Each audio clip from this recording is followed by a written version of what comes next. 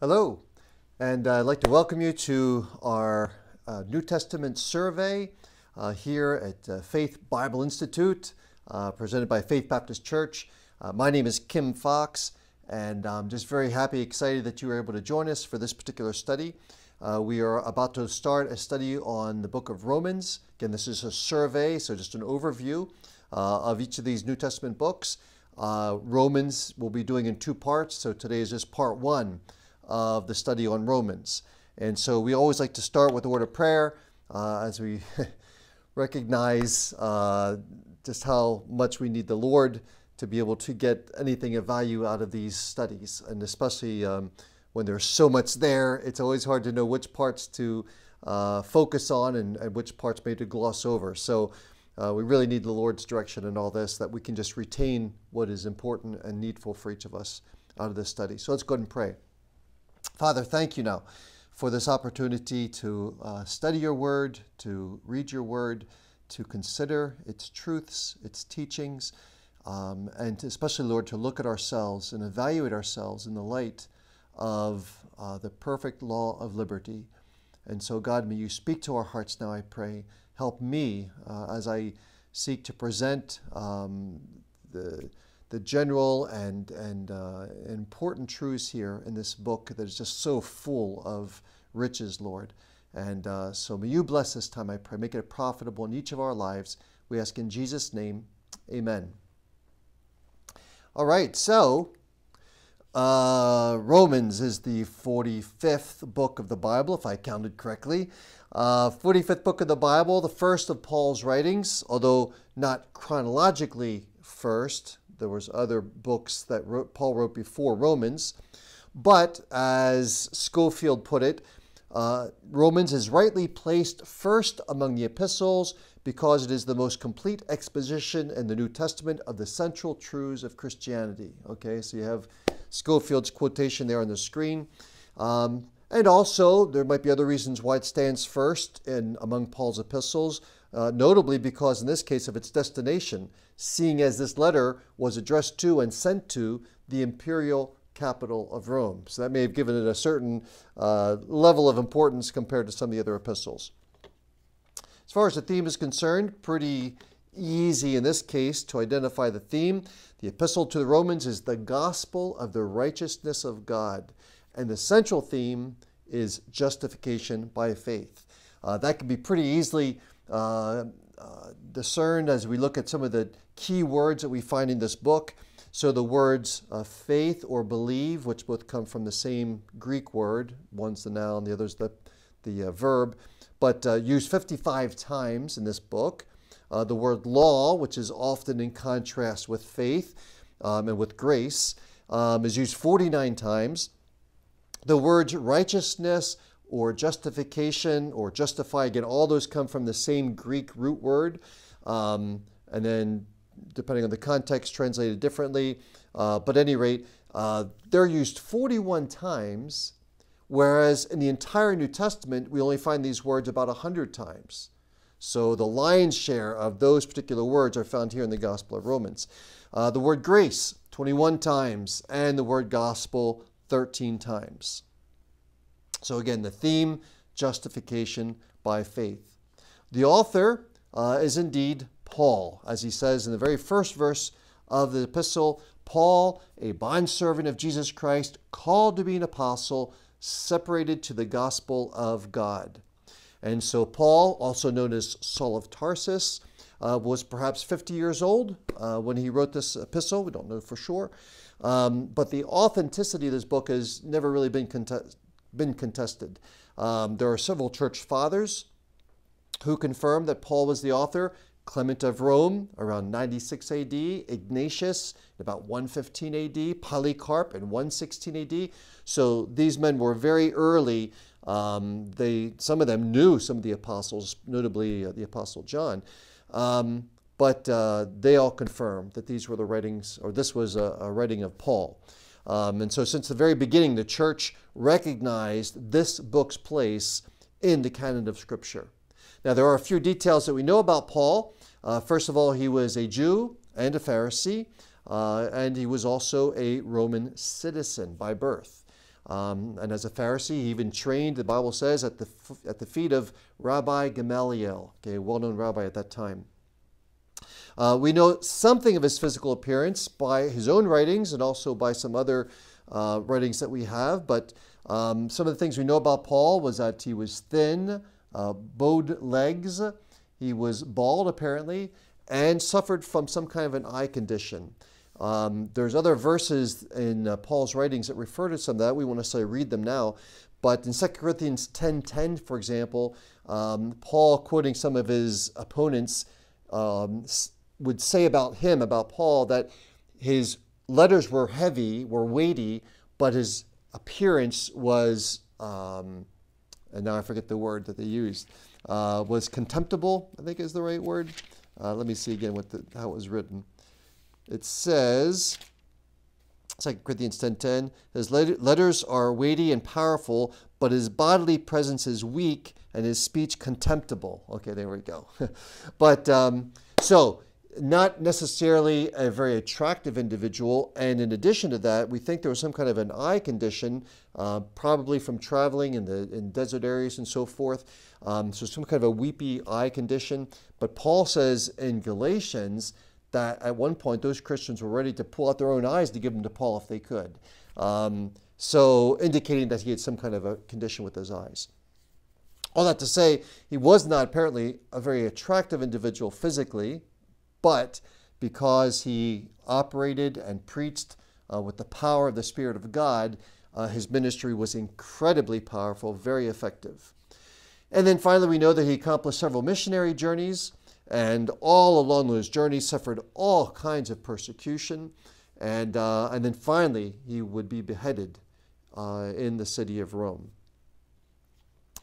As far as the date when this book was written, apparently somewhere around 56, 57 AD, during Paul's third missionary journey. So we know that he wrote it before he went to Jerusalem for Pentecost. We know that he was in the city of Corinth, or at least indications would show that he was in the city of Corinth when he wrote it, because he did spend 3 months there before he headed to Jerusalem. And in addition to that, in Romans 16, verse 23, we read this. At the end of his letter, when he's giving greetings of different kind, he says, Gaius, my host, and the host of the whole church greets you. Erastus, the treasurer of the city, greets you, and Quartus, a brother. So he talks about Gaius, his host, or Gaius, and another man named Erastus. Well, Gaius is also mentioned in 1 Corinthians 1:14 as being as someone who lived in the city of Corinth. And Erastus is also mentioned in other places as being in the city of Corinth. And Paul says here that he was the treasurer of the city. And so by the indication of these two individuals that he mentions and that are mentioned elsewhere in Scripture, we know those men lived in Corinth. And so since Paul is giving their greetings to the city of Rome, it seems he must have been in Corinth with them at that time. So some of the indications of where and when this letter was written. As far as the audience is concerned, again, very clear that it was addressed to the church of Rome. In Romans chapter 1, verse 7, Paul begins his letter and makes a statement. He says, in verse 7, to all who are in Rome, beloved of God, called to be saints, grace to you and peace from God our Father and the Lord Jesus Christ.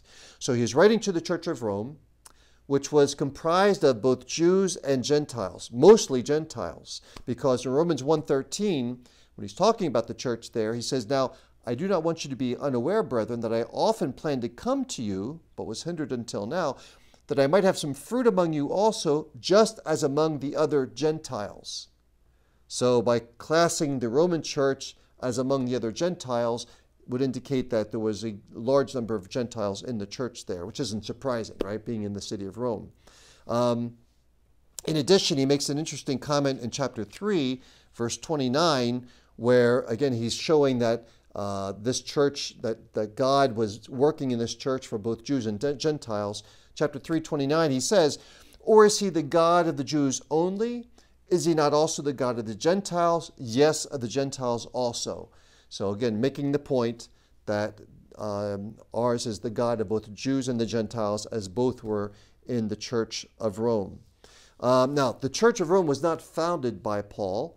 Numerous times he says in this letter that he had never been there. And in chapter 1, verse 10, he says, "Make a request if by some means now at last I might find a way in the will of God to come to you." Chapter 1, verse 15, "So as much as is in me, I am ready to preach the gospel to you who are in Rome also." And then he also makes some comments later on in chapter 15, where again that he planned to go there, but he'd been hindered from going there up until now. So clearly, Paul did not start the Church of Rome, but it was not founded by Peter either, even though the Catholic Church, that would be their contention.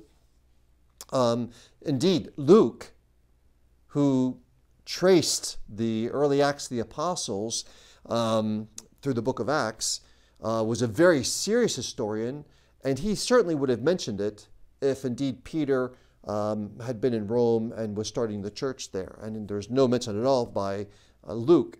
And in addition to that, in this book, Romans chapter 16, when Paul is going through a whole list of greetings that he's giving, he's greeting people at Rome, people that he knew who lived at Rome. As he goes through this long list of names, Peter's nowhere to be found. Peter's never mentioned.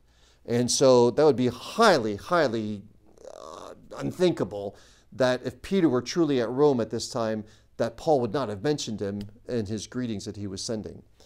Now, it's true that the historian Eusebius suggests that Peter started the church in Rome in 42 AD, but it is truly more likely, with all the givens, all that we know about church history at this point, it is far more likely that it was founded by some of Paul's converts who were from other cities and then later moved to Rome.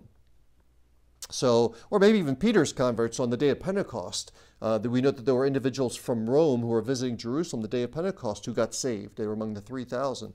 And so they would have gone back to Rome and, of course, also would have begun to share their faith and would have had a church start at that point as well. So whether they're converts of Paul, which is indicated by the fact that he knew so many people that lived there. Okay, he had some relatives who lived there, but he knew a lot of other individuals. So since he hadn't been there himself, he must have known those other individuals in other cities. And then those other people moved to Rome later on and became part of the church there. Now, the question is, what's the purpose of this letter? So, according to Romans chapter 15 and verse 14, the church appeared to be in very good health. And so we make this, let's read this text here, chapter 15, verse 14. Paul says, "Now, I myself am confident concerning you, my brethren, that you also are full of goodness, filled with all knowledge, able also to admonish one another." So he gives the church, quite a compliment here, okay, referring to their maturity, their knowledge of God's word, etc., and their ability to admonish or to counsel one another. So that being the case, if the church was in such good health, then what was his purpose for going there? Not only that, but in Romans chapter 1, Paul makes mention of the fact that the faith of these believers was known throughout the Roman Empire. Romans chapter 1, verse 8, he says, "First, I thank my God through Jesus Christ for you all, that your faith is spoken of throughout the whole world." So again, a really powerful statement here concerning the health, the testimony of the Church of Rome. What then was the purpose of this letter? Well, first, again, for a long time, Paul had the desire to visit Rome with the goal of encouraging and strengthening the church there.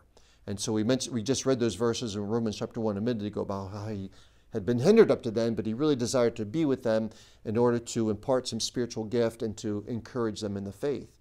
And this desire of his had even received a direct confirmation from God shortly before Paul wrote this epistle.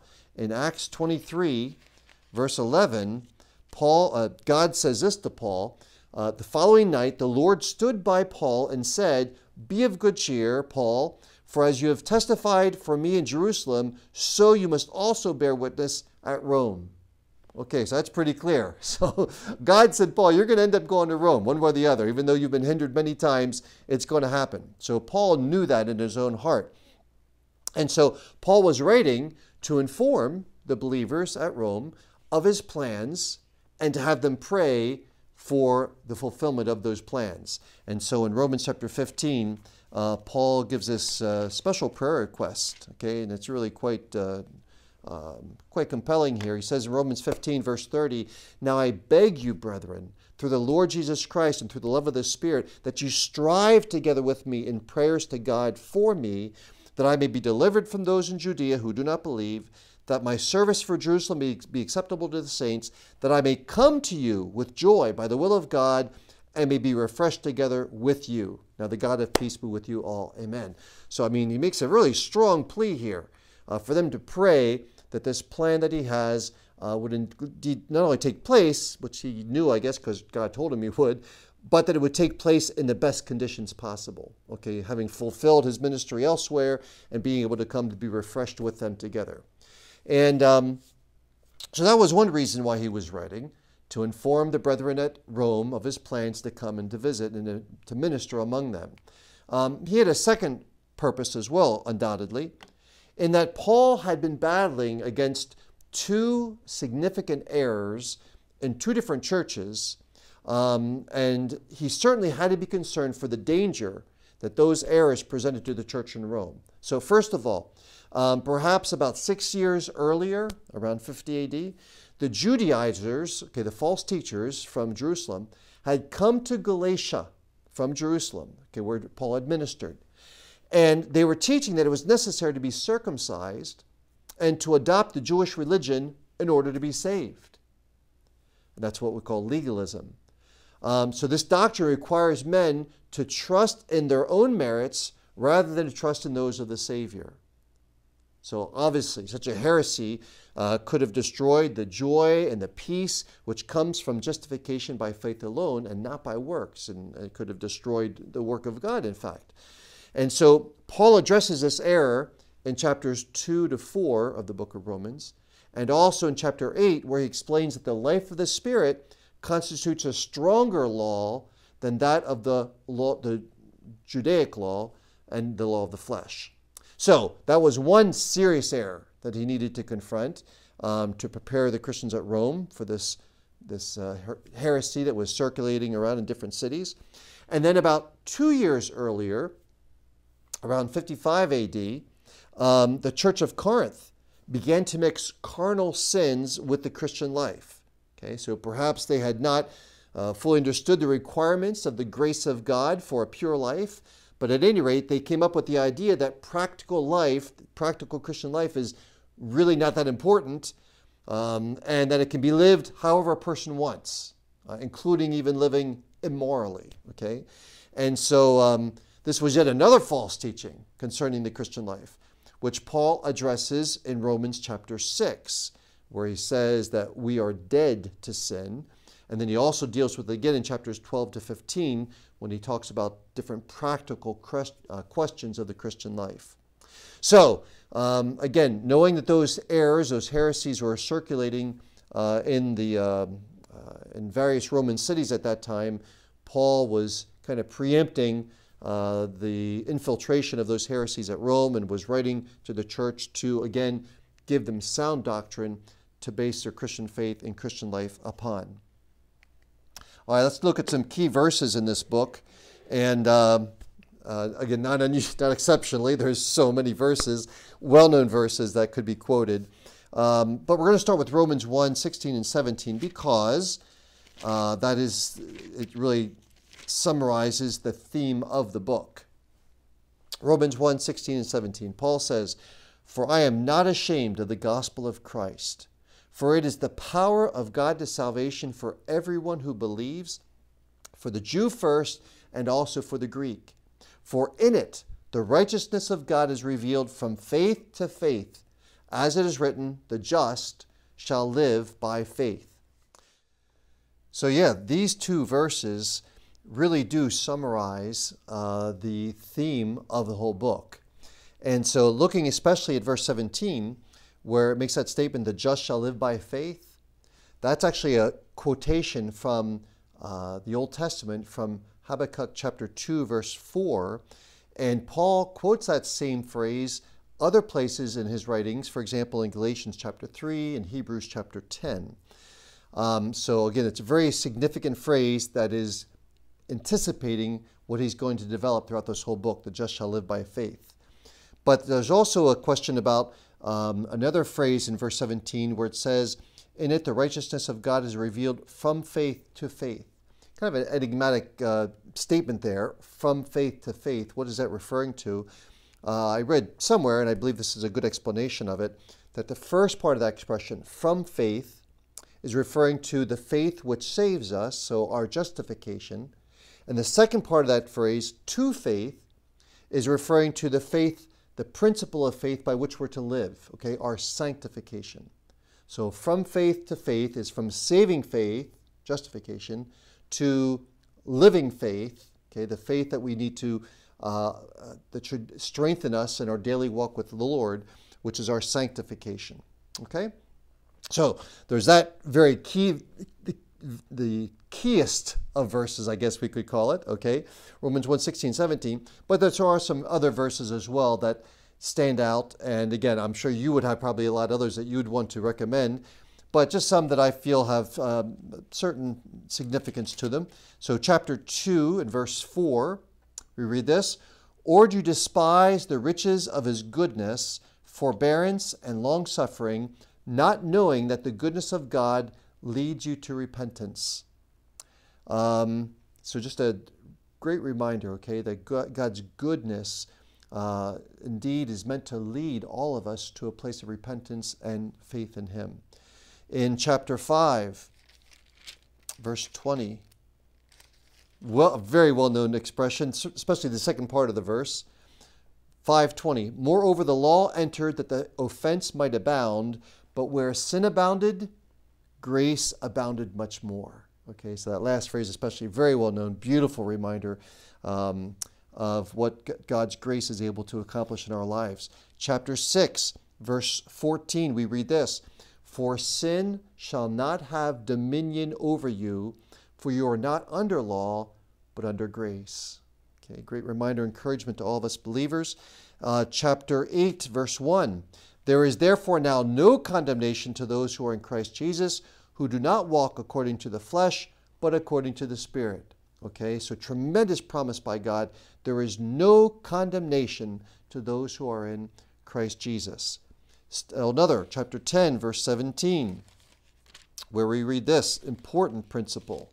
It says, so then faith comes by hearing, and hearing by the word of God.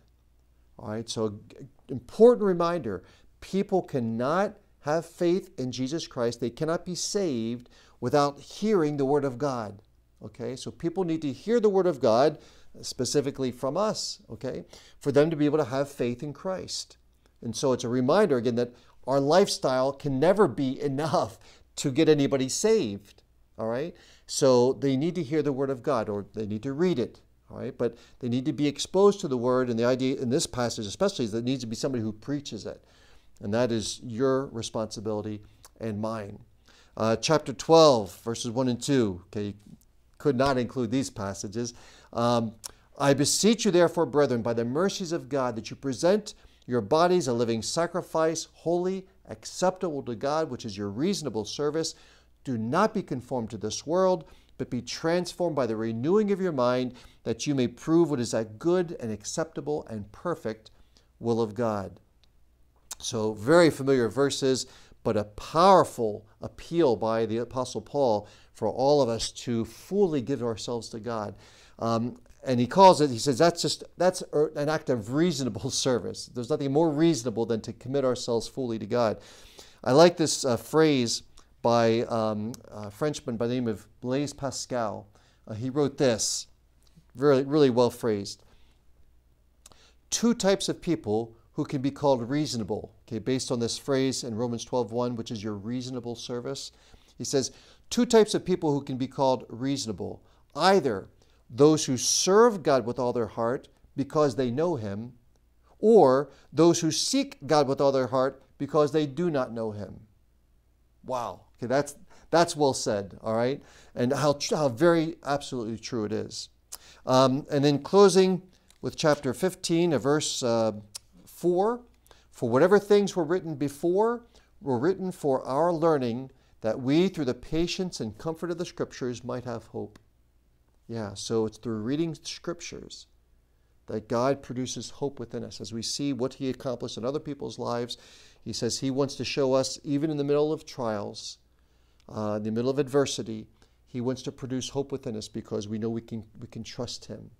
And he'll bring us through it. And then finally, chapter 15, verses 20 and 21. Now, these are really from they're very personal to me, all right? And I'll explain why. Chapter 15, verses 20 and 21. Paul says, "And so I have made it my aim to preach the gospel, not where Christ was named, lest I should build upon another man's foundation. But as it is written, to whom he was not announced, they shall see, and those who have not heard shall understand." So Paul makes a statement here that he had not yet gone to Rome, although he desired it very much, because he was driven by the knowledge of the fact that there were so many places around the empire that had not yet heard the gospel. Now, why is that so personal to me? Well, in fact, it was while I was in seminary preparing for ministry.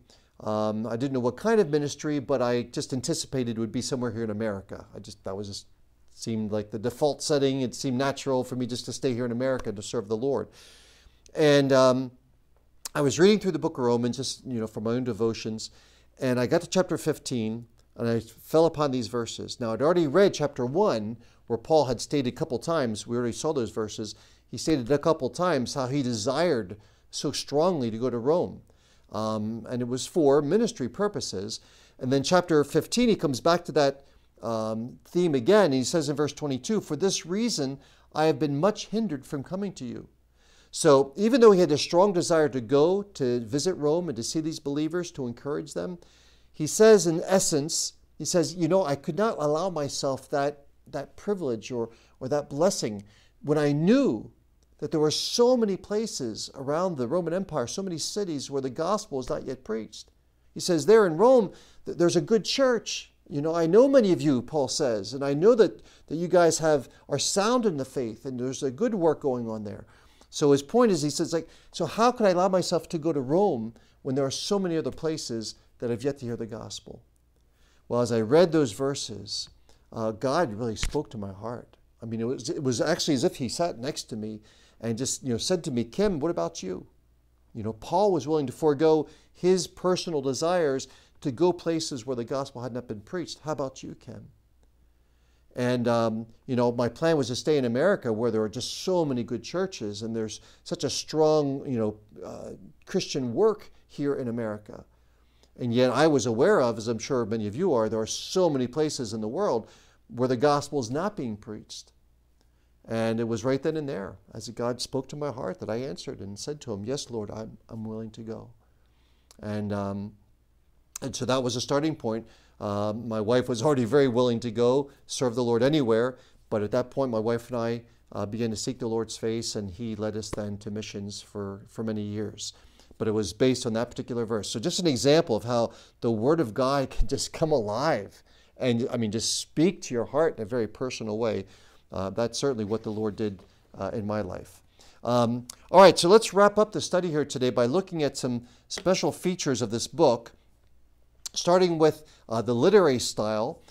This epistle is definitely more of a didactic letter, that is a teaching letter, rather than apologetic or polemic. Okay, apologetic being a defense of the faith, or polemic being kind of confronting errors or people or whatever. This is more of a didactic letter, more teaching. And so it's interesting that Paul dictated his letters to a secretary, what we call an amanuensis. He dictated his letters, and then somebody would write them out for him. And then Paul would typically sign the letters in his own hand, okay, to conclude the letter.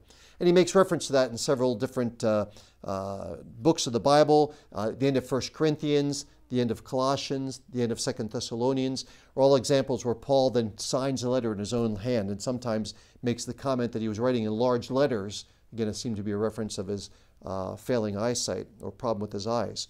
But what's interesting is we even know the secretary of this particular letter, because in Romans 16, the secretary, the amanuensis of this letter, inserts his name. And so Romans 16, verse 22, he writes and says, "I, Tertius, who wrote this epistle, greet you in the Lord." And so certainly he would have asked Paul permission, and Paul would have said, absolutely, Tertius, put your name on there. But so we actually even know the person who was writing the letter for Paul as he dictated it. But then also, Paul desired, after he wrote these different letters and sent them to the churches, he desired for those letters to be read aloud in the church. And he makes reference to that in a couple of occasions. And so, for example, in Colossians chapter 4, at the end of the epistle to the Colossians, he says this, chapter 4, verse 16, "Now when this epistle is read among you, see that it is read also in the church of the Laodiceans, and that you likewise read the epistle from Laodicea." All right, so Paul was sending these letters out to different churches and said, you're to read them to the church in the presence of all the believers, and then you're to circulate those letters among the churches. And then again in 1 Thessalonians chapter 5, verse 27, he says, "I charge you by the Lord that this epistle be read to all the holy brethren." Okay, so Paul was very clear how he wanted these letters to be shared with the churches and then circulated among the churches. All right, moving on. Another important feature of this book is that Romans, as we said earlier about the theme, Romans presents the righteousness of God, or more specifically, a righteousness from God, which is revealed and is appropriated by faith, as we read in Romans 1:17. And I like the way that Walvoord and Zuck, in their commentary, summarized this idea. They said this righteousness from God is first the righteousness God himself possesses and manifests in all his actions. And second, it is the righteousness that God gives to human beings by grace through faith. This involves an imputed righteous standing before God, what we call justification, and an imparted righteous practice, the latter due to the indwelling Holy Spirit of God, which is what we call sanctification. All right, so I like the way that they phrase that, again, kind of taking the theme of the book and showing how it's laid out throughout this book. Another notable feature, this epistle makes hardly any mention of eschatology. Okay, so in many of Paul's writings, in fact, in most books of the Bible, have some reference to the end times, eschatology.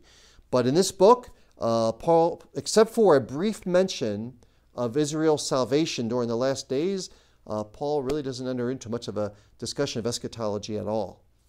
And then finally, to close, these are some verses which maybe you're thinking I should have put under the key verses, but I didn't because I was going to present them here.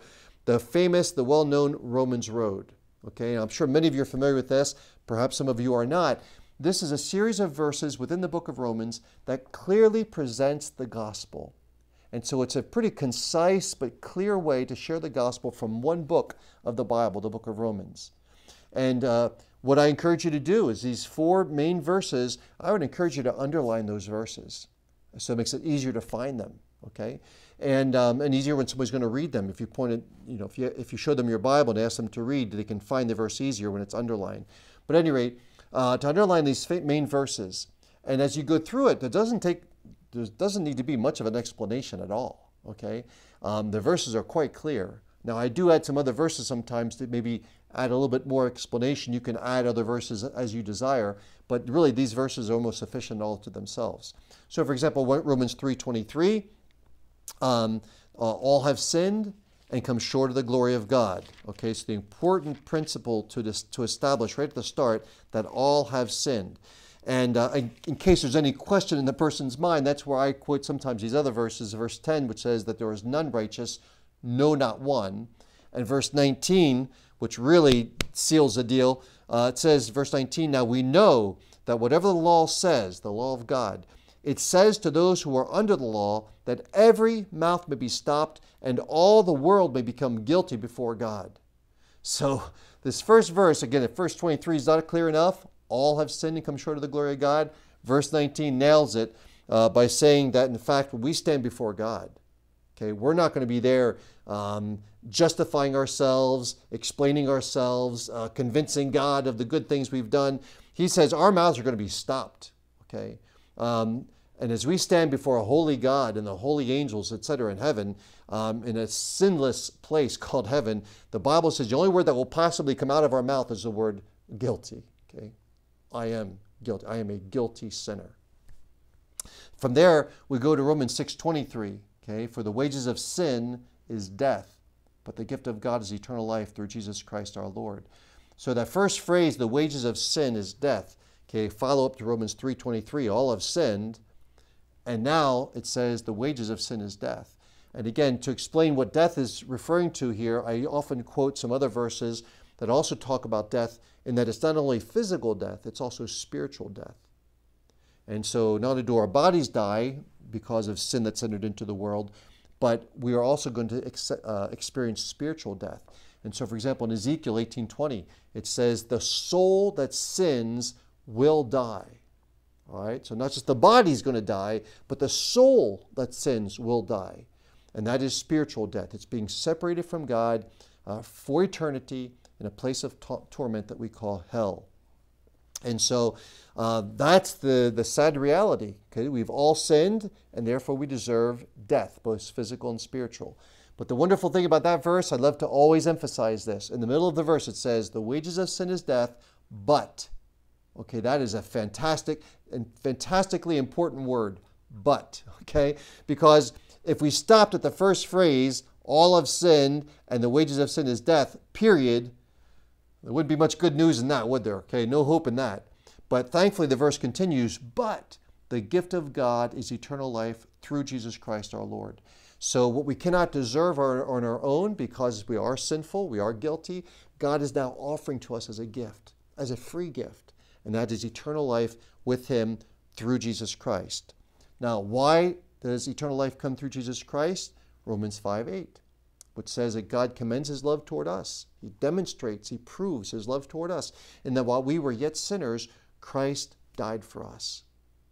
And so the Bible says that Jesus took our sins upon Himself, and He died in our place. Okay, the wages of sin is death. Jesus was without sin. He didn't have to die. But when He took our sin upon Himself, the death that we deserve, both physical and spiritual, Jesus experienced in our place. And so He took our punishment, He took our death, so that we could receive life through Him. And only through Him, because He's the only one who paid that price, who laid down His life, His perfect sinless life, for us. And so some of the other verses that go along with that, 2 Corinthians 5, that says that He who knew no sin became sin for us, that we might become the righteousness of God in Him. Okay, there it is, okay? He became sin for us. He suffered the penalty for that sin in our place, and now we can receive the righteousness of God through Jesus, all right, because of His sacrifice for us. And then 1 Peter 3:18, it says that Jesus suffered once for sins. He died the just for the unjust, that He might bring us to God. And so, again, you can feel free to add other verses or not, or just stick with these key verses here, and again, with very little explanation, point out how these verses are connected. And so now, knowing that Christ gave up His life for us, that He died for us, how can we benefit from that? How can we be saved?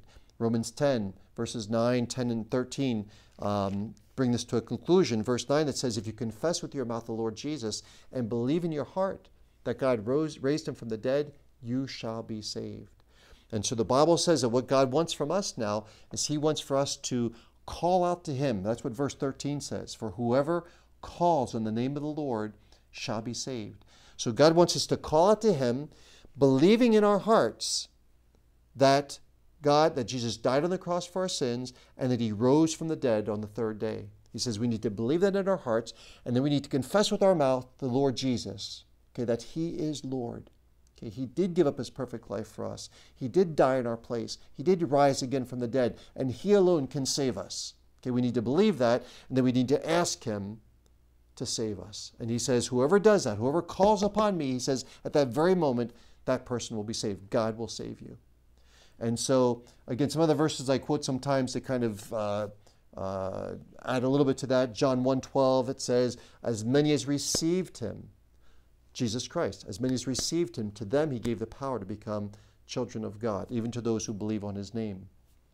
Or again in Revelations 3:20, where Jesus says, behold, I stand at the door and knock. If any man hear my voice and open the door, I will come into him. Okay, so this idea, just a beautiful illustration, I think, this idea of salvation, but the idea that we need to receive Christ, okay, personally. It's a personal decision. where we recognize that we are lost in our sin, we are guilty, we are hell-bound. We recognize that we believe that Jesus died on the cross for us. He paid for our sins on the cross. He rose again, and that he alone can give us forgiveness of sin and eternal life with him in heaven.